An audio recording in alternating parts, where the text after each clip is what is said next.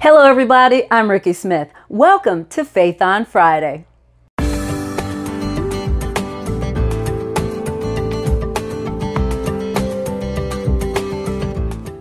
In the Disney movie Pirates of the Caribbean, Captain Jack Sparrow was a pirate who had been captured again. But this time his captors gave him such a negative critique. Check it out.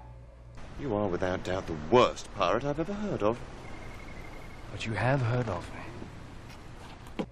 As you can tell, Captain Jack Sparrow only addressed the positive and gave little thought to the negative.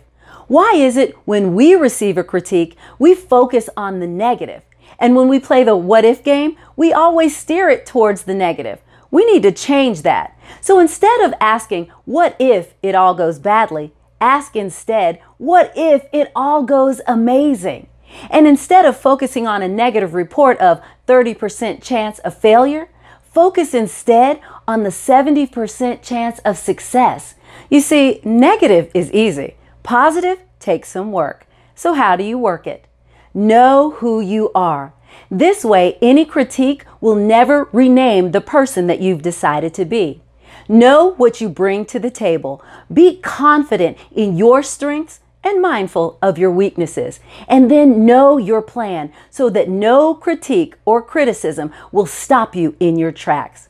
So the next time you receive a critique or criticism, don't focus and dwell on the negative. Instead, focus and build on the positive. Because just like Captain Jack Sparrow says, But you have heard of me. Thank you everybody for watching, and thank you so much for sharing the videos. Hey, while you're here, don't forget, subscribe to our YouTube channel, give us a thumbs up, and leave us a comment. What do you do, and how do you stay positive when you get a negative critique? My name is Rikki Smith, and I'll see you next Friday.